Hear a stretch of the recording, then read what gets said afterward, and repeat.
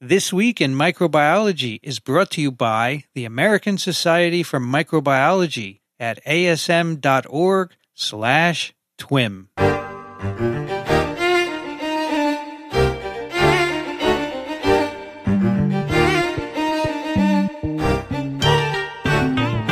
This is TWiM, This Week in Microbiology.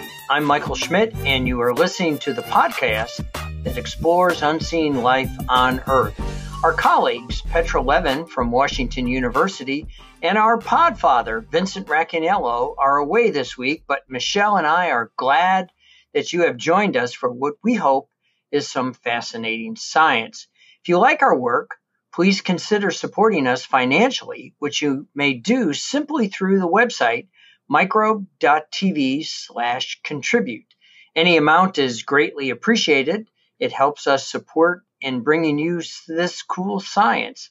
I should also mention that this URL is a great place to locate the Microbe TV store, where you can purchase all sorts of merch, where $1 from each item purchased comes back to Microbe TV to help support our work. As always, your contributions to Microbe TV are tax deductible, as it is a 501c3 nonprofit entity. Well, today here in Charleston, we have Chamber of Commerce weather again. We have 84 degrees Fahrenheit, 29 degrees Celsius, and I'm happy to introduce my other co-host today, Michele Swanson. Hello, Michele. Hello, good to see you, Michael. Yeah, it's a lovely day here in northern Michigan. It's like 68 degrees and sunny. Well, that's fantastic. Today, we have two offerings for your listening pleasure, but we are diverging a bit from our routine where we normally go into depth on two manuscripts. Today, Michele is going to change things up by kicking off by introducing us to a news story from the New York Times that recently reported on climate change increasing infectious disease risk, and then we'll tear into the data that appeared in the article in Nature that was the source of the story. Michele, it's all yours. Thank you. Yeah, I want to thank New York Times reporter Emily Anthis, whose May 8th article brought this to my attention. And this is a Nature paper titled A Meta-Analysis on Global Change Drivers and the Risk of Infectious Disease. And the lead authors are Michael Mahone, Alexandra Sack, and the PI is Jason Rohr. They're each from Notre Dame, and they work with 17 collaborators from Emory, Yale, Oregon State, and UConn. And I just want to point out to our listeners who are maybe thinking about what can I do with a biology or microbiology degree. Jason Rohr's lab, their mission is to improve our understanding of fundamental and applied ecology and public health. And besides being in the Department of Biological Sciences at Notre Dame, they're also part of the Eck Institute of Global Health and Environmental Change Initiative. So microbes are everywhere. Come join us. So they were motivated by the question, are particular human activities increasing the global risk of infectious disease among people, animals, plants? So a classic example that shows, yes, in fact, the interactions between us and the impact we have on the environment do increase our risk is the first one I learned about really was Lyme disease. So this emerged in 1976, and 20 years later, it's now the most common vector-borne infectious disease in the U.S. There is a bacterium called Borrelia that lives in the blood, feeds on blood. So its natural reservoir is the white-footed mouse. And then black-legged ticks feed on that mouse and then can feed on other animals and transmit the Borrelia. So we often we associate deer with Lyme disease, but really deer are just blood supplies for the ticks that then reproduce with the white-footed mouse. So what we understand is that in Lyme, Connecticut, where homes were being built maybe closer to wooded areas or within wooded areas and forested areas are cleared for development, that increases the contact between humans and ticks. And that's why we saw the spread now of Lyme disease in people. A more recent example that you'll all be familiar with is air travel. So you probably know SARS-CoV-2, the virus, was isolated in the Hunan market that was selling live wildlife. So lots of interaction between people and wild animals. And then, because we now have planes that take us, across continents, across worlds, we saw over the dreaded year of 2020, it spread all over the globe. What is that frequent flyer program called? One World, and it's really one giant incubator for these microbes, and it was no different for SARS-CoV-2. Yeah. So this group was motivated to understand how the certain human activities impact infectious disease risk, because they're convinced that that knowledge can then guide public health policy and our resources to anticipate, monitor, and ideally reduce the spread of infectious disease to people, animals, and plants.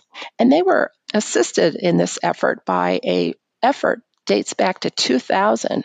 So the United Nations Secretary General at the time, Kofi Annan, requested and oversaw the assembly of the Millennium Ecosystem Assessment, which was a collaborative effort of more than 2,000 people across the globe to really study global change in the climate.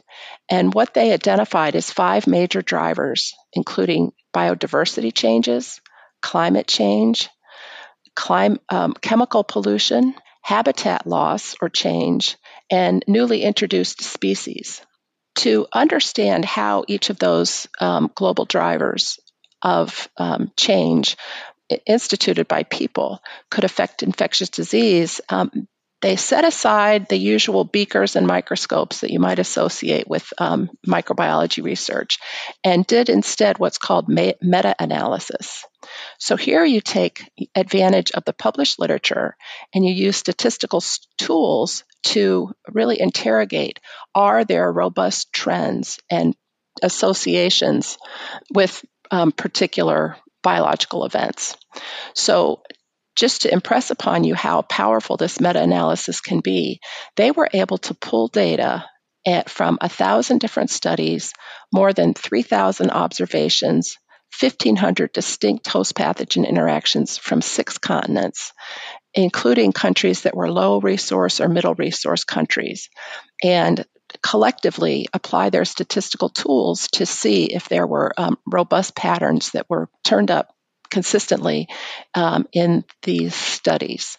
So take a look at Figure 1. They have in panel G is a map of the globe, and each circle represents where one of the studies was conducted, and then they've color-coded them to show you what particular features that study focused on. And it included, for example, habitat loss or change, climate change, biodiversity change, etc. So this is a massive analysis that they performed to then ask, how do each of these global drivers of infectious disease risk or impact infectious disease risk? And Michele, while you take a breath, I think we're going to see more research like this with the advent of accessible artificial intelligence, because these large language models in AI can screen grab a lot of the data that is in the public literature. So don't think this science is reserved for the ivory towers of well-funded universities. If you have good questions, the AI engines have lots of data. They've read the literature. That's what we've discovered. But you got to be careful with these AI engines, because you have to check that they have properly referenced their sources. And more of the AI engines are giving you that. So as our good friend and colleague would often say, stay tuned. There's more to come from studies like these. And computational biology has really revolutionized biomedical research, research of all types, including evolutionary biology, et cetera, ecology. Absolutely. So in Figure 2, they look at the impact each of these 5 global drivers have on infectious disease risk, and they express the effect size using a term called Hedges G. So that's on the x-axis, and it just is a measure of effect size. And what we see very clearly is that biodiversity change and introduced species into a new environment have the largest effect on infectious disease risk. Also, climate change had a measurable effect, as did chemical pollution. And then, interestingly, habitat loss or change actually protected against infectious disease, or not protected against, I shouldn't imply that, was associated with reduced risk of infectious disease. Well, that makes sense because if you think about it, the one they talked about is Ebola. If you remove the rainforest where the monkeys are, you no longer have monkeys. And so consequently, the reservoir for the bats and the monkeys are gone. Yep. And so you can actually reduce your risk simply by eliminating that habitat. But that's not so good. Yeah, especially if they then migrate That too. in search of In search of, a yes, meal, a host. yes, that is bad. So then they go on and do more detailed analysis where they look at the impact of different subcategories of each of these global drivers, and that's shown in Figure 3. So, for example, they show that urbanization actually was associated with reduced risk.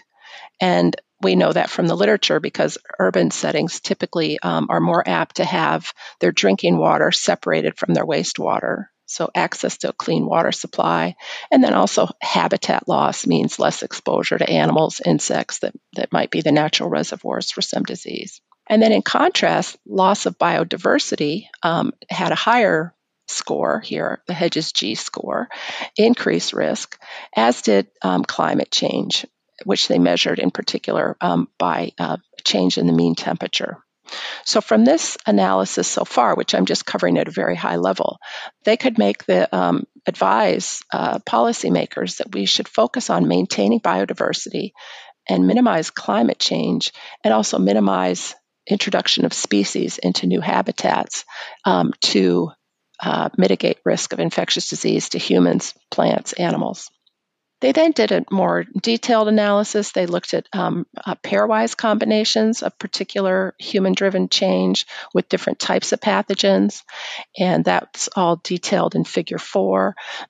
And what they see, for example, is that chemical pollution and climate change actually have a broad effect on all different types of pathogens, whether it's a fungus or a virus or a parasite with a complex life cycle or a simple life cycle.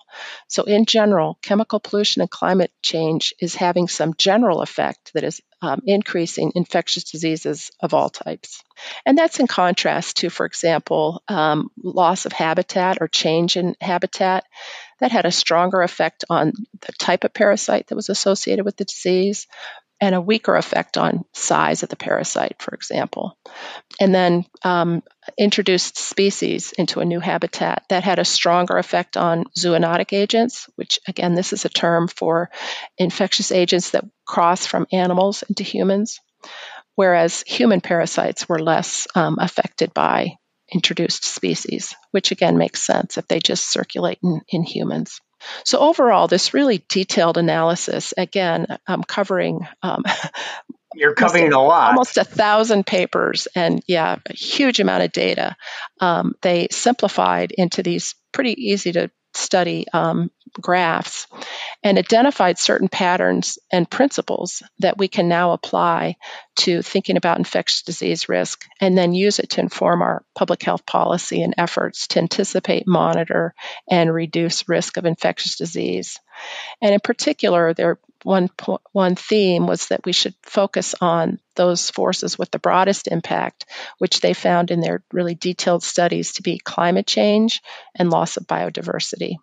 So they point out that next, what they haven't done yet is to look how these 5 forces interact. Do they offset one another? Do they amplify one another? That would then help us build predictive models and set policy goals.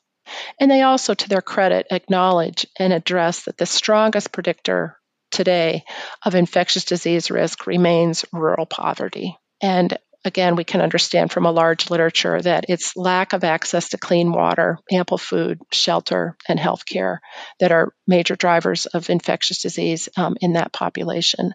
But we need to be alert that as we lose biodiversity and as climate change brings more heat and extreme weather patterns, we can expect to see increases in particular types of infectious disease. So I know the two major public policy issues that came out when I was young were the Clean Air Act as well as the Endangered Species Act. Hmm. And little did we know that those two public policy initiatives were so important. And if you don't think the Clean Air Act is vital, consider part of the Clean Air Act. We took lead out of gasoline, and lead poisoning still is a significant issue. But by virtue of the fact that we took lead out of the gasoline to satisfy our requirements in the Clean Air Act, amongst other things, we have achieved a benefit that now the data from over these 1,000 papers actually supports. So this is really illustrating how potentially public policymakers need to pay attention to stories like the one that appeared in the New York Times that made this very elegant Nature paper a bit more digestible for our friends in government. Yeah. I also want to point out another exciting advance in science over the last few decades is that I think a lot of people have kind of the caricature of a science as somebody that's in a white coat and glasses and just staring at their bench and, completely caught up in their own ideas. This is a collaborative study, as I said, from 5 different institutions, 20 different colleagues bringing different expertise. And again, they were building on data that was led by the United Nations Millennium Ecosystem Assessment that was involved 2,000 people from across the globe. So, computers are wonderful things. They help us communicate and collaborate and do meta-analysis where you can actually look at thousands of observations and more than 1,500 distinct host pathogen interactions. No lab is able to do that on their own. and it should be pointed out that this paper is the consequence of 25 years of research by investigators. And they put it into the peer-reviewed literature. So as you're checking the literature and the stuff that you publish, make sure your references are right when you finish the reference section. I just reviewed a paper for an unnamed journal, and the references were all wrong. They got out of sequence, and you can understand how an author can accomplish that. But I'm one of these anal retentive folks that still checks to make sure the numbers correspond to the right reference. Well, they're lucky to have you as a reviewer, Michael. Better to find it out from the reviewer than once it's published. That is indeed the case, Michele. So what will you share with us today? I have a really cool paper. It's a bit disturbing, but it's got a great title. And I'm a sucker for a great title. And so here's the title. When the Trojan horse is unable to reach inside the city, investigation of the mechanism of resistance behind the first reported cephidorachal-resistant E. coli in Canada. Now, this paper appeared in the May 2024 edition of the journal Microbiology Spectrum, so it's an open access paper, and it was authored by a group of Canadians.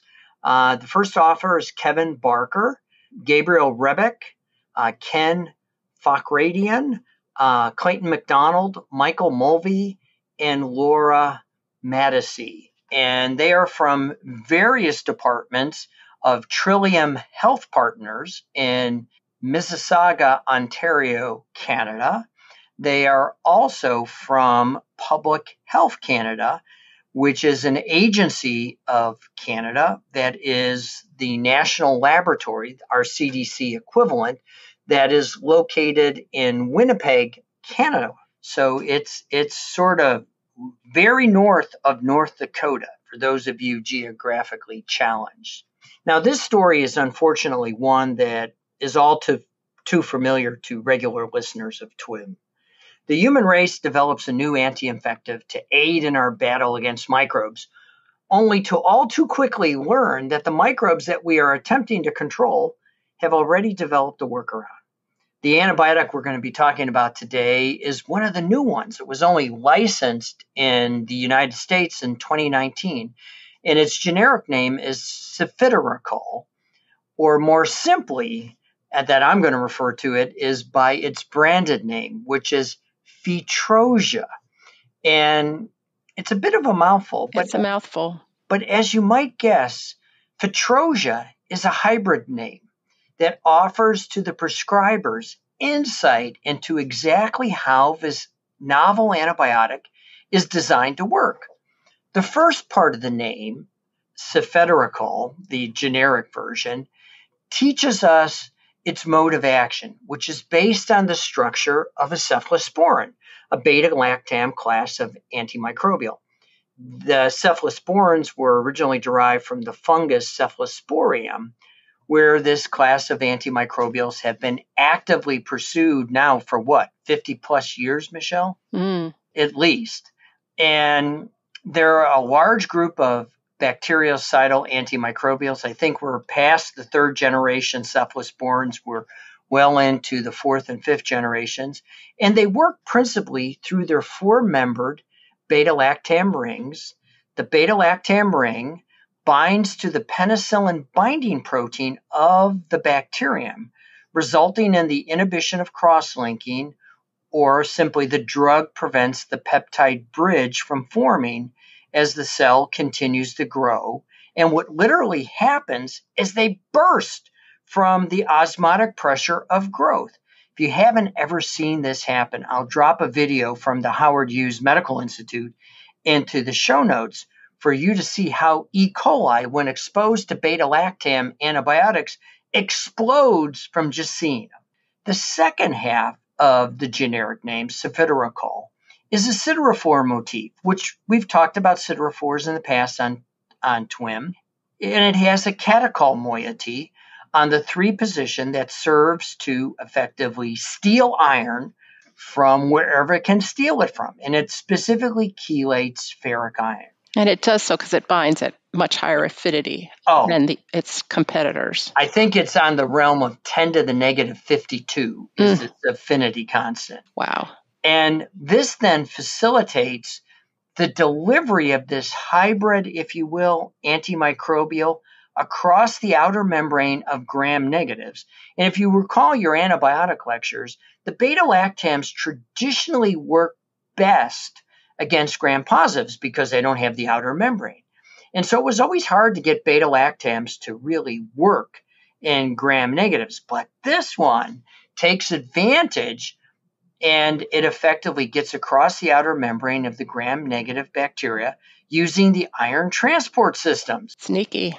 The bactericidal activity then manifests by this hybrid drug results from the beta-lactam ring of the hybrid binding to the penicillin binding protein, which then results in the inhibition of further cell wall biosynthesis, ultimately, again, causing the bacterium to explode.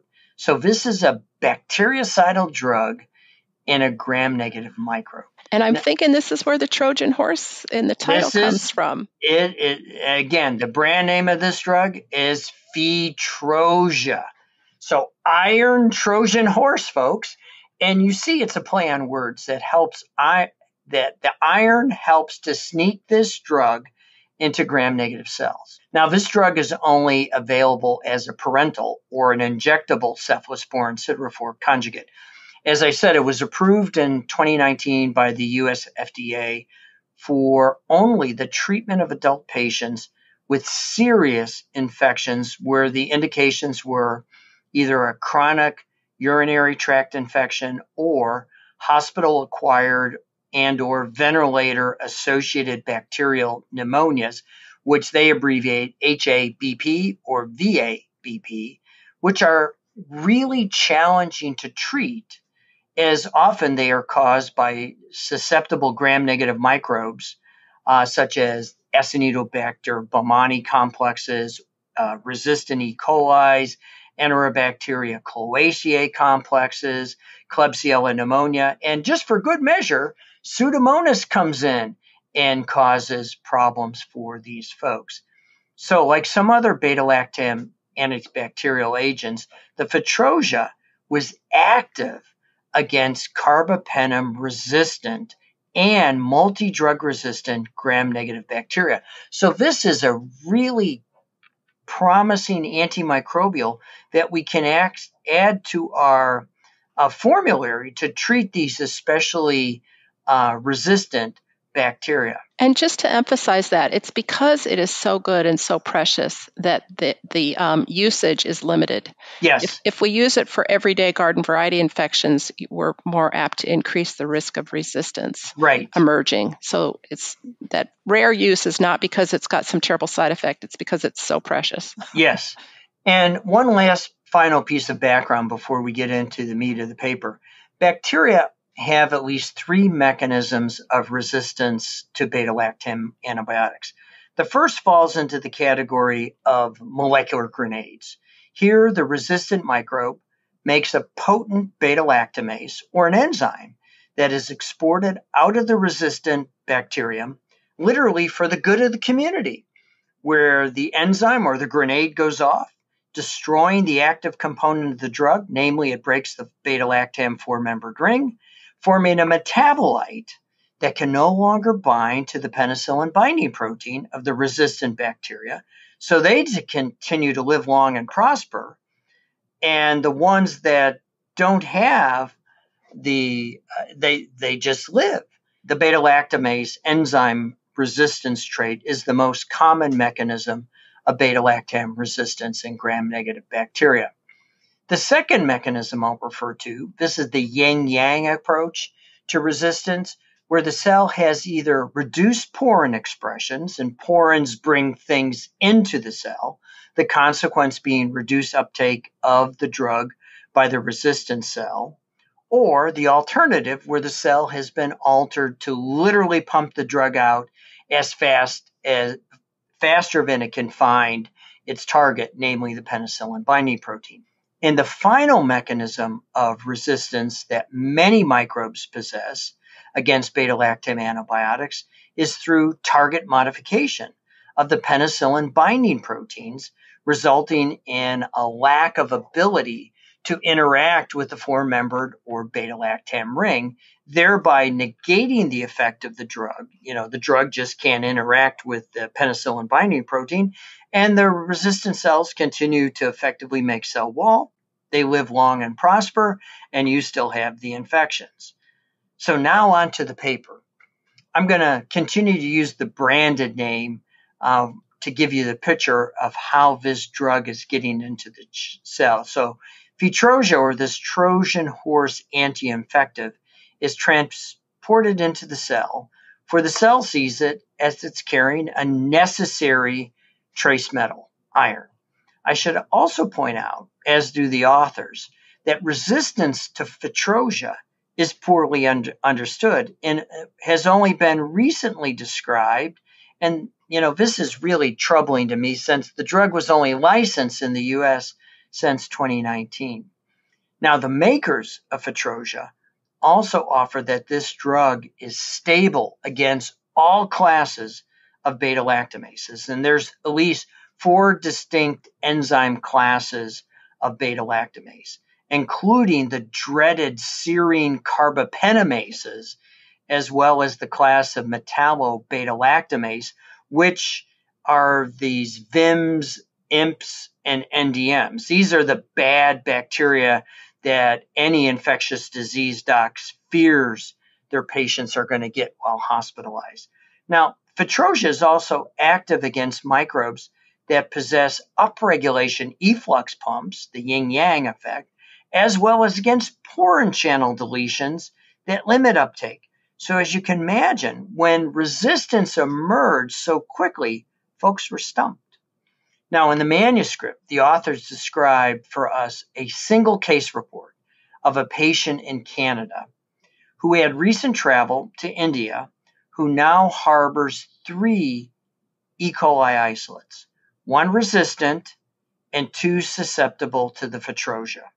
2 of the isolates are highly similar genetically, allowing the mechanism of resistance to be described more closely. And I think you can guess what they did.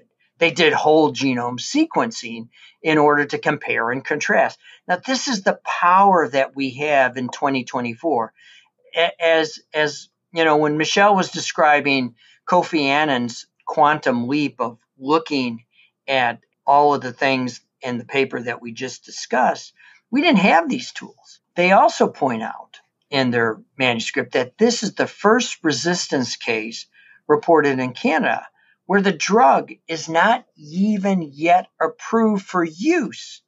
And as you might imagine, bacteria have no concept for borders or passport control, where now the nation of Canada is observing resistance to a drug whose use case is for extremely drug-resistant gram-negatives, for which we have so few medications that we can offer those suffering. The other background bit is that he had been hospitalized for 6 months before he immigrated to Canada. So he was undergoing a lot of antibiotic treatment during that period. He also has diabetes, chronic obstructive pulmonary disease. And the big one is jaw cancer. Because, as you know, the way they often treat jaw cancer is with radiation. Zapping his immune system. The oral cavity is full of lots of gram-negatives, and we have no idea. This individual was from the Punjab province of India, where he, during his hospitalization in those prior 6 months, he received a number of oral antimicrobials in the time leading up to his immigration to Canada due to his need for advanced cancer treatments. The authors also commented that they were unable to verify, but do not believe that he received any prior exposure to the Fitrosia. While he was hospitalized in Canada, he received another beta-lactam, ceftriaxone, and a macrolide that targets protein synthesis, namely azithromycin, which were prescribed for the community-acquired pneumonia he had caught. Why this matters is that often the genes for resistance traits are packed into extrachromosomal elements or even into the chromosome. It's sort of like that umbrella I routinely leave in my luggage just in case it rains while I'm traveling. So the microbe carries the genetic burden of resistance genes as long as they don't significantly impact on the fitness of the individual, where then natural selection simply favors the selection of individuals with lighter luggage or without the genes. So our 77-year-old gentleman returns to the hospital 1 month later with complaints of profound weakness and confusion, which had worsened over 2 days.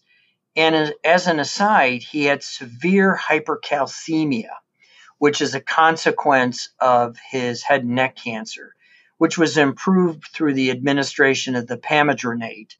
And that's used to treat high levels of calcium in the blood, which may be caused by certain types of cancer and IV fluids. They didn't give him an antibiotic to treat his hypercalcemia.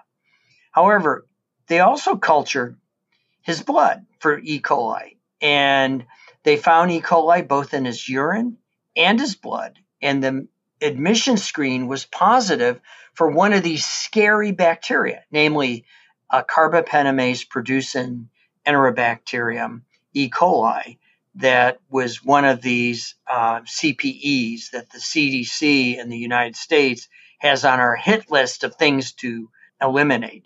Now, the infectious disease team who was treating him deemed that this CPE was community acquired. They treated his UTI with fosfomycin, which is not a macrolide, what you might guess, but rather a member of a novel class of phosphonic antibiotics that are bactericidal through their ability to inhibit yet another aspect of bacterial cell wall biogenesis, where it works by inactivating the carrier of the pre-peptidoglycan moieties. It's UDP and acetylglucosamine, or it's a product of the Mur-A gene.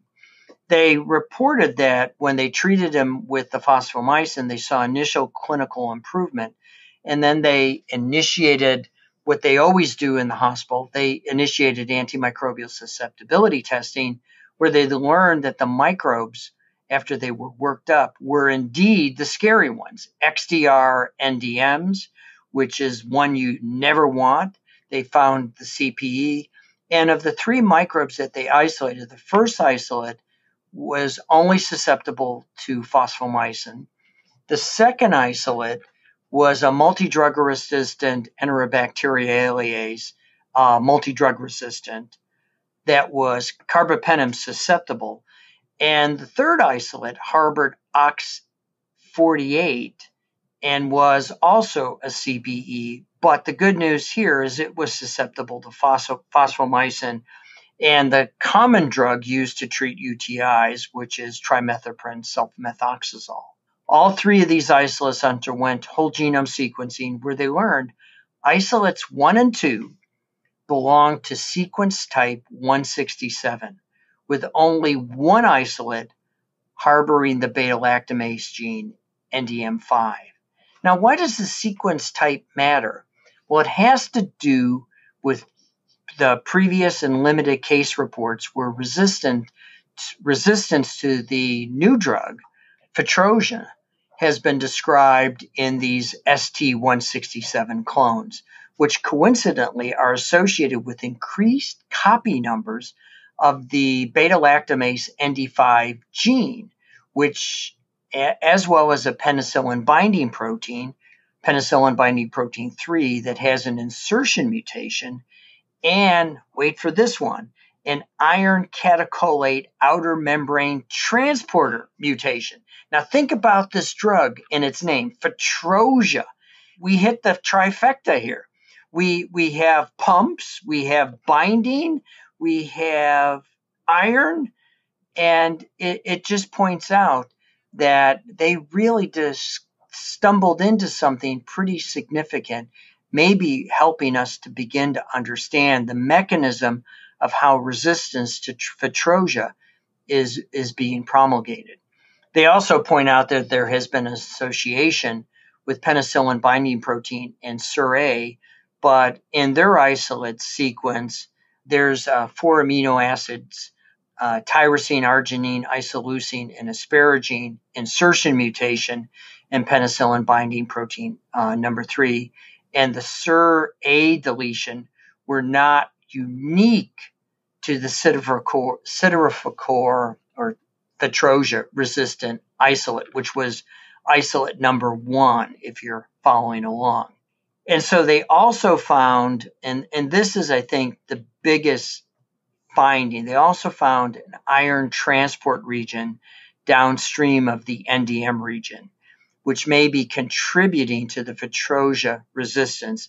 This is a big region of DNA. It's 7 kb, and it contains proteins for both an ABC and iron transporter, both an ABC and iron transport permease, and an iron sulfur containing protein that led them to then hypothesize that this special set of genetic circumstances may then act as a competitive iron transport system.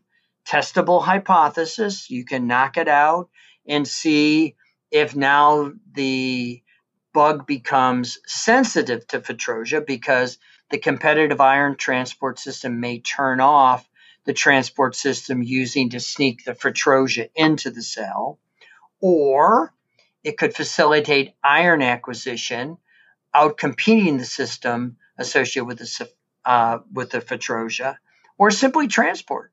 Or the final one, it may be an operon that regulates the system being used by the siderophore or the Fetroja-associated transport system. Yeah, and Michael, as you point out, they generated a lot of really feasible, testable hypotheses, but to the author's credit, they did not sit on this observation until they did all the mechanistic studies, because they recognized there's public health implications. We want to let people know that this has arrived in North America, and here are some molecular hallmarks of the clone, so we need to keep an eye on this. And they rightfully offered to the readers that further proteomic and expression studies are required to test these hypotheses. This is not going to be an in silico one and done. They have to go out and doing it. So that's, as Elio often said, that's pretty much the story.